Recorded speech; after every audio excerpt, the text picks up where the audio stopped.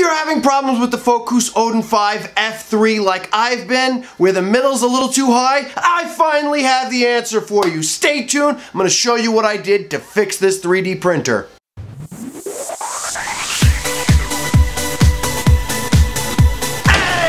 Crazy Will here from Crazy Will's Tech Show. Today, I'm going to show you how I fixed the Odin5 F3 3D printer. If your middle is sinking down or the extruder's a little high and you're having this problem right here, where the paper, no matter how you get the corners, it just doesn't work, the first thing you want to do, check the wheels. I've noticed from the manufacturer that the wheels are a little faulty and they had problems. It made such a drastic difference. For me, it was the extruder that the wheels had to be changed out on, and the bed. If you need to know how to do that, I have the video for how to change out the extruder wheels and how to change out the bed wheels. Those are going to be listed here and down below. Now, if you've been following along, you know I changed out the bed, and I also have a video on that as well if you want to check it out. It was not the bed. I was not having a problem with the bed. And speaking of which, I kind of gave up on the manufacturer because they weren't getting back to me, and it kind of felt like, leave me alone. I left them alone, and we're on week 5 where they were supposed to send me a bed, and I did tell them that I bought a bed and I tried it and nothing worked, so I guess they canceled my order, or they're never sending me a bed.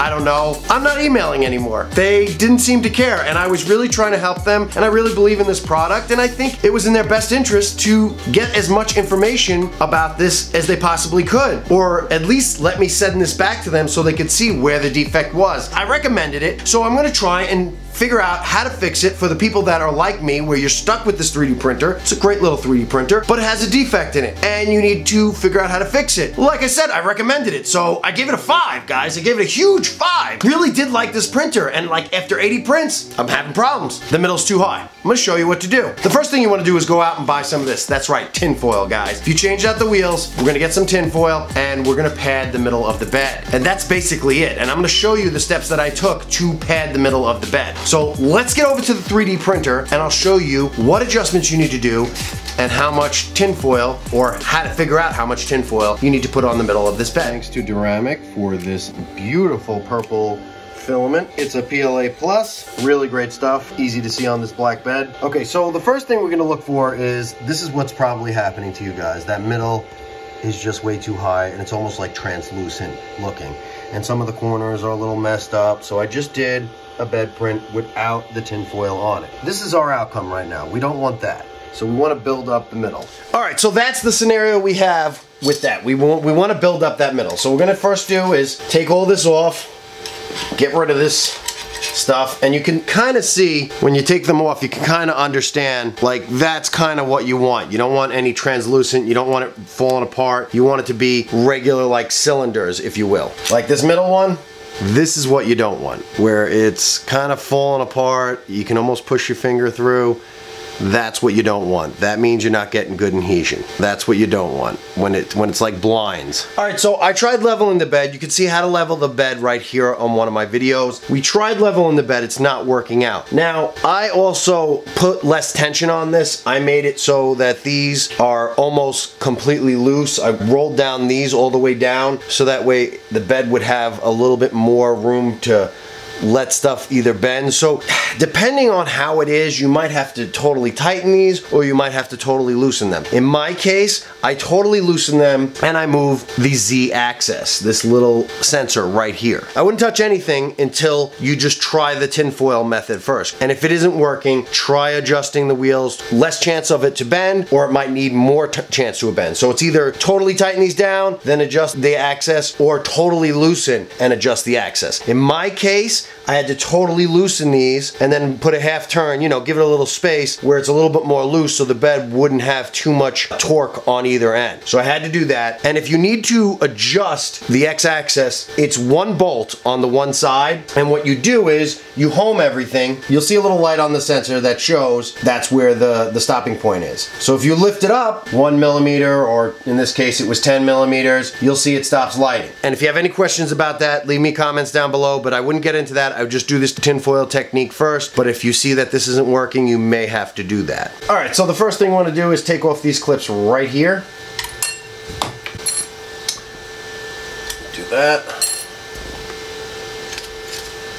And we know the middle is high.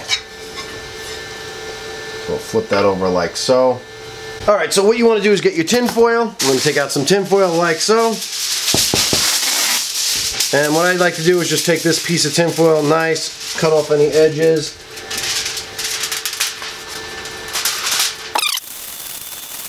So we know the middle needs to be built up, and I also noticed that the sides. And when you do your test, you can see how some of the edges are higher or lower, and that's what you're gonna have to do. But what we're gonna do is take this tin foil like this. I'm gonna fold it over once, and then fold it over twice. Try to keep it as flat as you can, because we're just trying to build up the layer. We're not trying to cause more problems. Put this like this. Place this back on top. Clamp this down and try and figure out how high we need to go for the middle.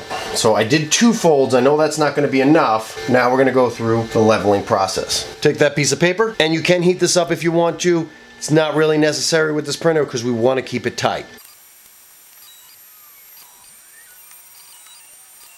All right, it looks like I possibly got this on the first try. 4 folds with a decent size, and it looks like it's pretty hard to turn in the middle. So I'm gonna try and level this one more time because I like to go about 3 times, and we'll do a test print and see if this works. All right, it looks like I didn't get it right this time. I'm looking at it right now, and it looks like we're still having lines in there, so we need to build it up a little bit more. So what I did was I made another square, and I folded this 4 times as well because I think this just needs a little bit more. So once over and another one, and I'm just gonna put that in the middle because the sides are actually coming out really nice, so I don't think that needs to be lifted up, so I'm just making a little square. I'm gonna stick it in there, just waiting for this to finish printing. It's a lot of trial and error, guys. You have to be patient with it and make sure you're going through the steps. Go around 3 times to level this thing. Make sure you get it right. That way you're not wasting time by building it up too high or too low. All right, so now I'm gonna do it while it's hot. I'm just gonna pull these off real quick. Well, first let me get this off. Ugh, complete garbage. Better, but still complete garbage. Alright, so the bed's still hot. I'm gonna take off the pieces real quick. Just be careful if it's like this, because I want to level it while it's hot. Okay? Just be careful if you're gonna do this hot.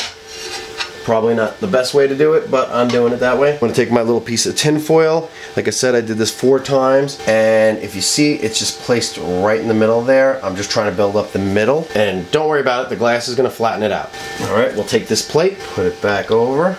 Sandwich it down like so. Take your clips, put them back on. Alright, so everything's back on there. We're gonna go ahead and go through the leveling process now. The middle should be built up more, so I'm gonna check that right now. So this is the type of drag you want in the middle. You see how it's actually dragging and it's not just loose? That's what we want. And I'm gonna clean up the bed with some alcohol right here. I'm gonna clean it off, and then I'll go ahead and do my... Right there is what I'm talking about. That. You see how it looks like? No little see-through lines, no garbage. That's what you want it to look like. Is a perfect bed. Look at those corners. Look at that middle. Let's see if we get under there. That one. That could be a little bit better, but it's really good. It's way better than it was. And we could adjust this and make this better, but what a difference. What a difference. What a difference. I mean, it looks so much better now. What is this, $3, $4 now? I don't know, I took it out of my wife's kitchen. So there's like $3 or $4. Get this, it took 8 layers for me. So I just kept folding it over, 1 layer after another. Finally got this printer working correctly. The big thing, like I said, change out those wheels if you see that you're having a problem with it just being unstable, because that's the problem that I had. It was unstable, so it kept changing. As soon as I changed out the wheels, it stopped changing. But the middle was still high, and this is how I had to do it. I had to use tin foil, 8 layers. I did 1 wide layer that was folded over 4 times, and then 1 medium size that was fold over 4 times. And it will conduct the heat. The actual tinfoil will conduct the heat through. You don't have to worry about a fire or anything in that aspect. It's tinfoil. It's meant to be put in an oven at 400 and something degrees or 600 and something degrees, so it'll be perfectly fine. It doesn't affect the prints. I printed several square tests, came out mint, and I did this Millennium Falcon, came out mint. I did it in 2 pieces, side by side, up and down, and I did it on the Fokoos and got it printing out pretty perfect, I think. Pretty close. So if you're having problems with the Fokoos and the manufacturer's not helping you like they're not helping me right now, and you can't return it, this may be your answer, guys. Let me know in the comments down below if this helped you, because I want to make sure that something I recommended, I showed you how to fix and got it up working. And like I said, it's probably just bad luck on my part. I just got a dud. It's just the way they handled that. And like I said, I got it for free, so I did not pay for it, but I just didn't like the way they were handling it. Me personally, if it was my company, and maybe I'm over exaggerating, I would have had the person send the machine back to me whether I gave it to them or not, just to see what's wrong with that machine, to see if it was the person or if it was the machine, because that way you can figure out if there's manufacturing defects, where they're coming from, and so this doesn't cost you more money along the wise. And this is just my perspective from a business point of view and a customer service point of view. I think that was an important key point that they should have taken advantage of. And like I said, I haven't worked with any of these other 3D printing companies. Every printer needs some tuning, some fixing. At one point they're gonna break down, and you've gotta learn how to fix these. So this is kind of common in this field, unfortunately. Again, special thanks to Duramic for sending me that filament, so that way I had a beautiful picture of purple to put against that black bed, so that way you guys could see the difference in the bed leveling, so that way you guys could get an idea of how to do that. And seriously, check out my video on PLA Plus. That stuff is awesome, guys. I would not recommend them if it wasn't great stuff. It's been printing amazing. I have tons and tons of spools of this stuff they've been sending me. Not one bad thing to say about it so far. It is definitely my go-to. I mean, if they didn't send this stuff for me for free, I would probably still buy it, especially for the strength. That's it for me, guys. Make sure you like and subscribe if this video helped you in any way. And remember to ring that bell if you want to get notified when I make another video. And remember, you can do anything if you put your mind to it. Later, guys. Damn it. That's going on the blue. It's over. That's it, guys. I mean, there's other videos up there. Or if you want to do me a huge favor, click the like button, or subscribe button's even better.